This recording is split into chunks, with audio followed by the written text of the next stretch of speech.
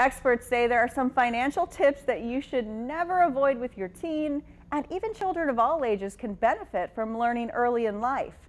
The first is needs versus wants, helping your child understand the difference between something you really want to buy and something you need to spend money on, like food, clothes, and housing. I really believe the sooner that we can invest in teaching our children about basic things on when it comes to our finances, the better off they're going to be as an adult. Sherry Dale is a financial coach with the Virginia Credit Union. She's hosted many workshops for parents and teens about money talks.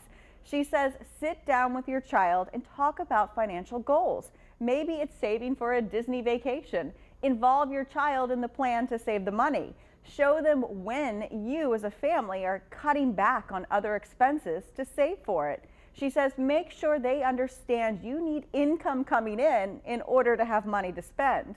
So the sooner that they can understand that they've got to have money either in their piggy bank or in their checking account in order to spend that money, it will translate on later in life. Talk about how they will earn money, be it through chores, an allowance, or a job. And the biggest lesson you can impress upon them, pay yourself first. Make sure they set aside money to save in a piggy bank, or if they're old enough, in a savings account at a bank. With this Watching Your Wallet, I'm Rachel DePompa.